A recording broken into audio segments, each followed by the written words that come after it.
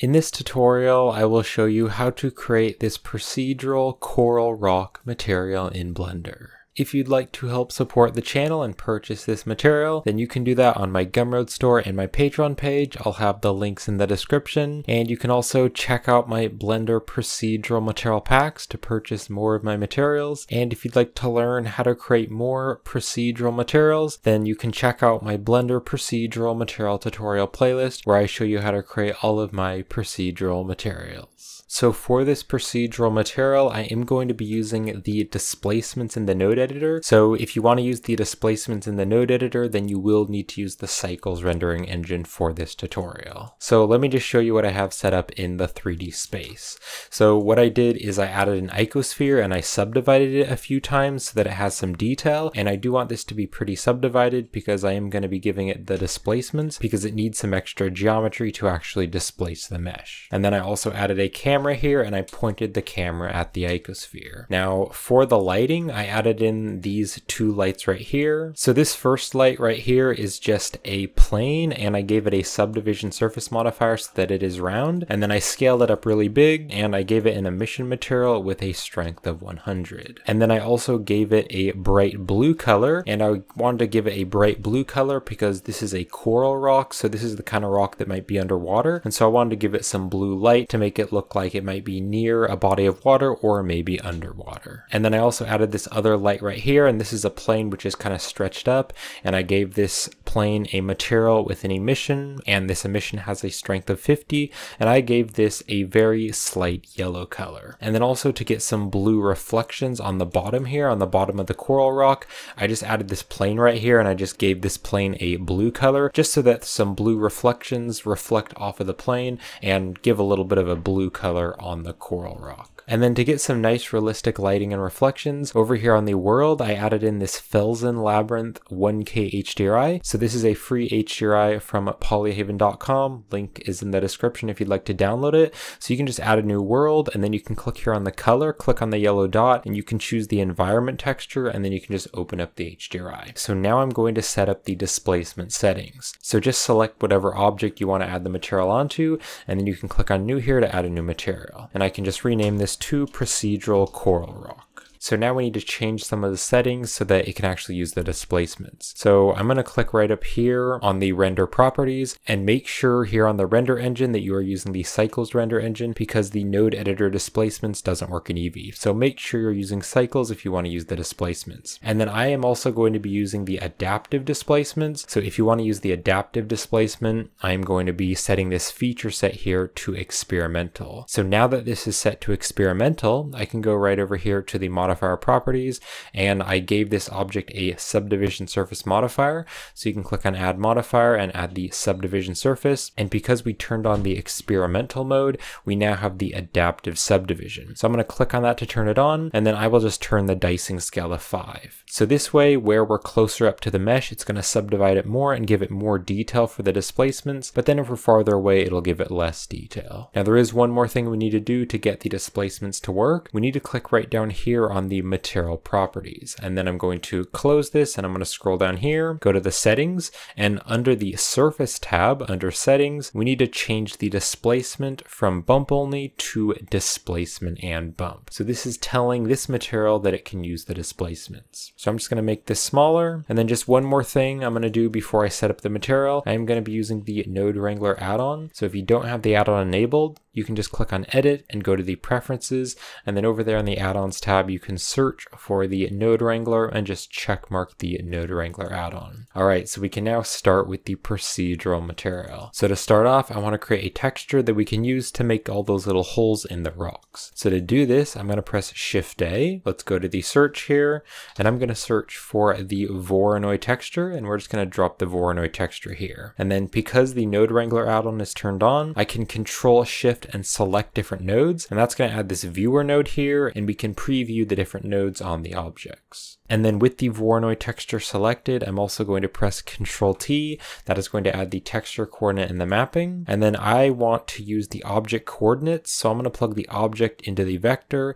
And by using the object coordinates, it's going to place the texture on the object more evenly. Now I don't actually need the mapping node because the mapping node just changes the location and rotation and scale of the texture. I'm just going to click on the mapping node and press X to delete it. And I can just bring the texture coordinate over. So now let's change some settings on the Voronoi. So I want to turn the scale up a bit. So I'm going to turn the scale value up to like a 14. Now I also want it to be a little bit more smooth, so I'm going to click on this F1 right here, and I'm going to change this to smooth F1. So this is pretty much exactly the same, except that we now have this smoothness value. I can make this a little bit bigger so you can see it. So if I turn the smoothness value all the way to 0, now it's just acting like the normal F1, but then I can turn the smoothness value up, and now right in here in between those dots, it's going to be more smooth. Now I do want it to be a little bit smooth, but not that much, so I'm just going to turn the smoothness value to like a 0.2. So a 0.2 is pretty good. Now I also want to give a tiny little bit of distortion to these circles because the circles are very smooth and round. So I'm going to add a node in here to actually change the vector of the Voronoi. So it's going to change how the texture is placed on the object. So I'm going to press Shift A. Let's go to the search here, and I'm going to search for a noise texture, and we're going to drop the noise texture right in here. So now the noise texture is distorting the placement of the Voronoi texture. And then let's change some settings here. So I want to turn the scale up, so I'm going to turn this up to like a 15 so it is smaller. And then I do want to give this noise texture lots of detail, so let's bring the detail all the way up to the max, which is 15. Now if you look at the texture, you can see that it's totally gotten rid of the Voronoi look, so it doesn't have all those little dots, and that's because the noise texture is distorting the Voronoi way too much. So I want to make it less strong of an effect. So I'm going to press Shift A. Let's go to the search, and I'm going to search for the Mix RGB, and we're just going to stick the Mix RGB in between the noise texture and the Voronoi. So now I want to mix the noise texture with the original object texture coordinates. So I'm going to take the object from the texture coordinate, and I'm going to put that into color 1, and then this noise texture, the color here can go into color 2. So I can now change this factor value, and if I turn the factor all the way to 0, it's not using the noise texture at all, but then if I turn the factor all the way up to 1, it's using all of the noise texture. So I can now just change this to my liking. Now as I change the factor value, it's kind of moving the texture around, so to make that not happen, I can click on this mix right here, and I can change this to linear light. So now if I change the factor value, you can see it's not really moving the texture around, it's staying where it is. So I want to make this very, very subtle because I do want to be able to see mostly the dots, but I just want the dots to be distorted a little bit so they look a little bit more organic and natural. So on the factor value right here, I'm going to turn this way down to a 0.01. So just a 0.01. So if you zoom in there, it is very subtle, but you can see without it, it's just perfectly straight, especially if you zoom into one of these. If you turn the factor all the way to 0, it is very smooth and circular. But then if you turn the factor to 0.01, now it's just a little bit distorted, and you can also see there's just a little bit of subtle noise there, and that's going to make it look more organic. So I'm going to press B for the box select, click and drag a box around these nodes, and I'm going to bring them back a little bit and also bring them down. So I now want to put this into the normal to give it some bump. So what I'm going to do is take the distance here from the Voronoi, and I'm going to stick that into the normal of the principled BSDF. And then I can Control Shift and select the principled shader to preview it. Now you can see there's a really weird effect here, and that is because this is black and white data. You can see there is a gray dot right here, but this is normal data because it is a purple dot. So what we need to do is put a node in here to convert the color data or the black and white data into normal data so the principled shader can actually use it. So to do this, I'm going to press Shift A. Let's go to the search, and I'm going to search for the bump node, and we're going to stick the bump node right in here between the Voronoi and the principled. And then to convert it to normal data, we actually want to take the distance and we want to put that into the height value. So now you can see it actually looks like it's bumping out the mesh. Now this is a bit strong, and I do want to have it less strong, so I'm going to turn the strength value to like a 0.4. So a 0.4, and now you can see it's not quite as strong. Now if you look here on the sides, you can see it's not actually popping out the mesh, and that is because the normal is just a fake bump, so it appears as though it's displacing the actual mesh shape, but it's actually just a fake bump. So we are going to use the normal, but then we are also going to use the displacement to actually displace the mesh. But the normal will still help to add more detail to the material. So I'm going to take the Voronoi texture distance, and I'm going to pull out a wire, and I'm going to bring my mouse right up here, and I'm going to stick this into the displacement of the material output.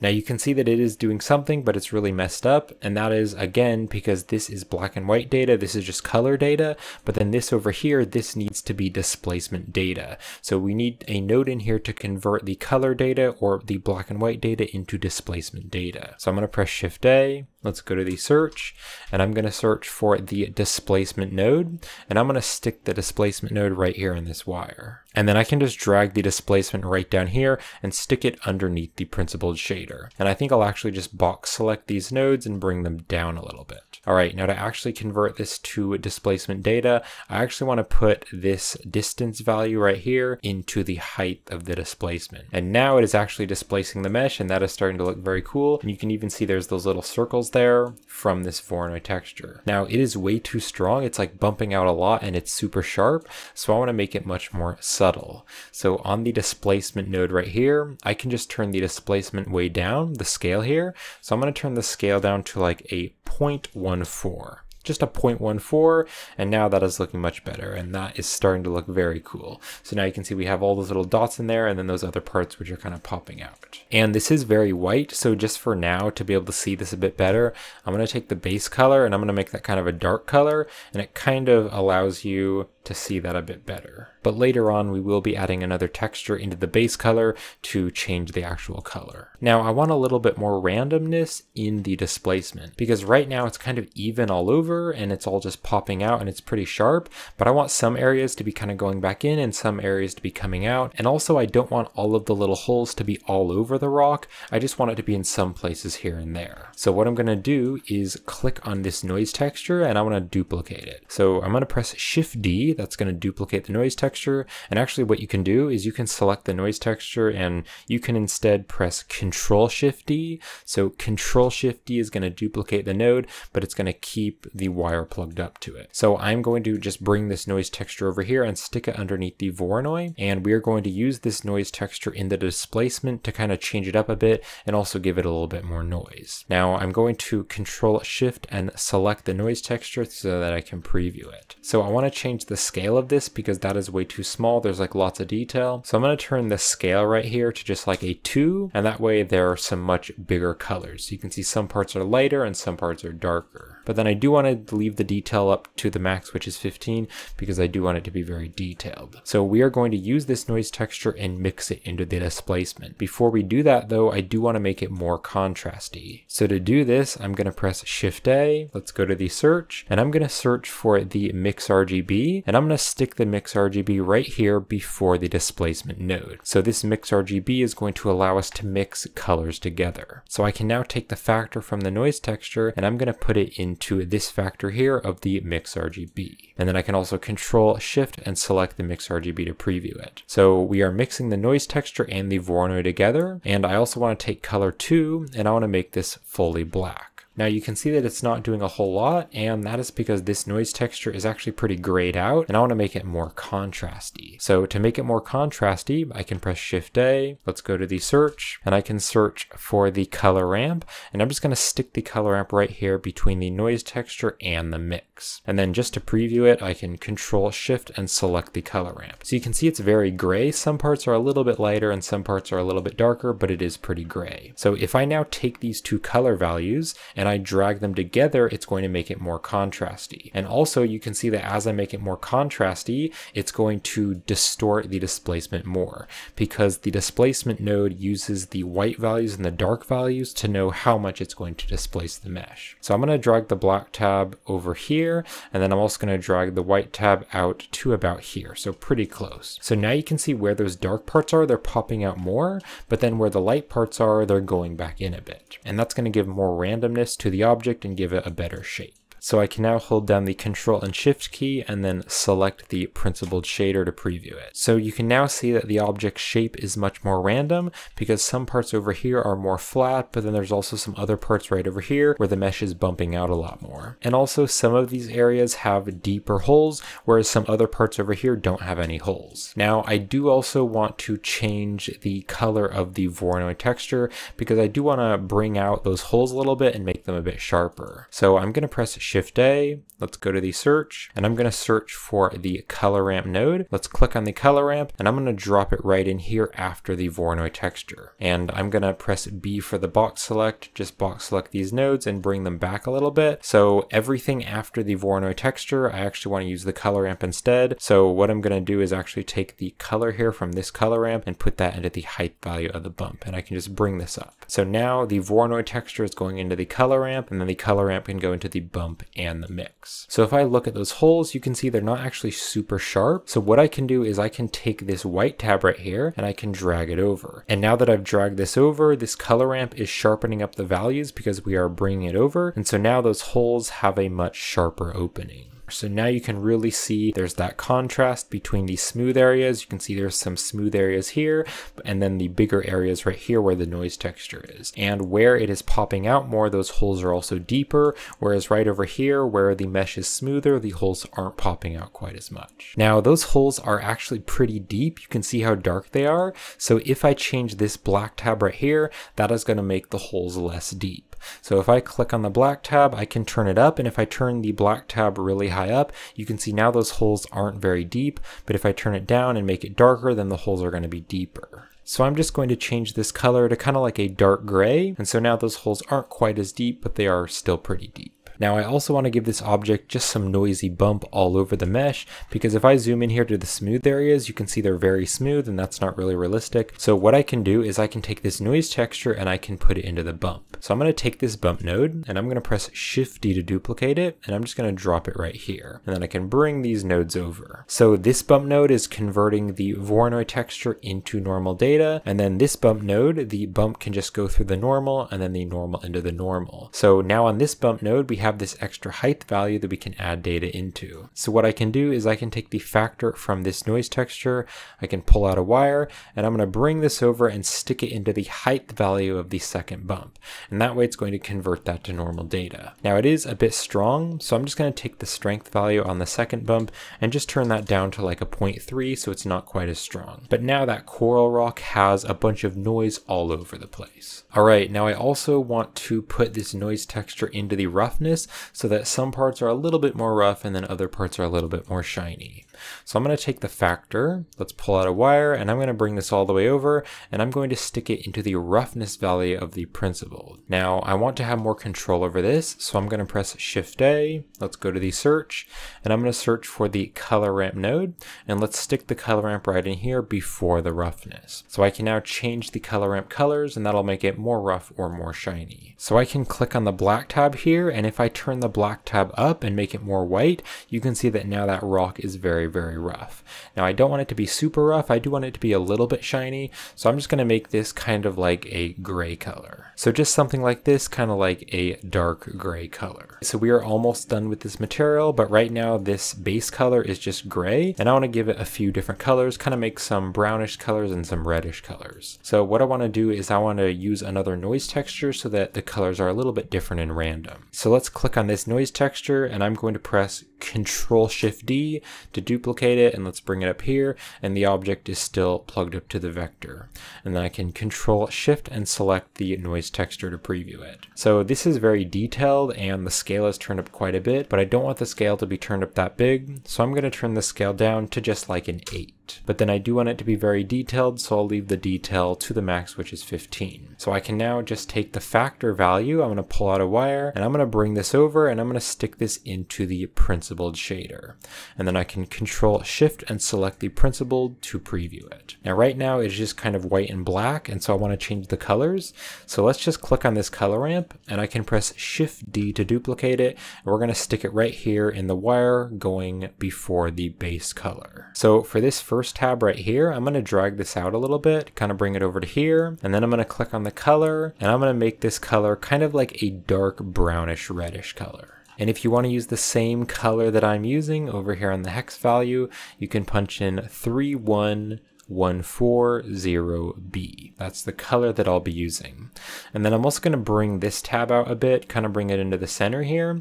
And then this one, I just want to make kind of like a brown color and make it a little bit darker. And again, to use the same color that I'm using, you can go to the hex and you can type in 8A5D40. And then I do want to add one more color. I want to add kind of a lighter color. So I'm going to hold down the control key and then just click right here to add another tab. And I'm going to drag this tab over here. And then this color is going to be similar, but it's going to be a bit brighter and a bit more of a tannish, kind of yellowish color. And the hex value for this one is going to be BF9B7C. So those are the colors that I'm going to be using. So now you can see we have some really nice colors there for the coral rock. And then just one last thing that I did real quick. If you go right over here to the render properties, right down here in the color management, I set the view transform to filmic for more realistic lighting. And I set the look here to a very high contrast. And that's going to pop out the colors and make everything more contrasty. So that is it. That is the finished procedural material. So I'll just give this a final render. So thank you for watching this tutorial. I hope you enjoyed it and I hope you found it helpful. And if you'd like to help support me and this channel and purchase the procedural material, you can do that on my Gumroad store and my Patreon page. Links are in the description. And you can also check out my Blender procedural material packs if you'd like to get more of my materials. And that's also a great way to help support this channel. And you can also check out my Blender procedural material tutorial playlist on YouTube if you'd like to learn how to create more procedural material tutorials. And if you enjoyed this video and would like to give me a little tip, you can send a super thanks underneath this video here on YouTube. And I do appreciate all of your support. But I hope you enjoyed this tutorial and thank you for watching.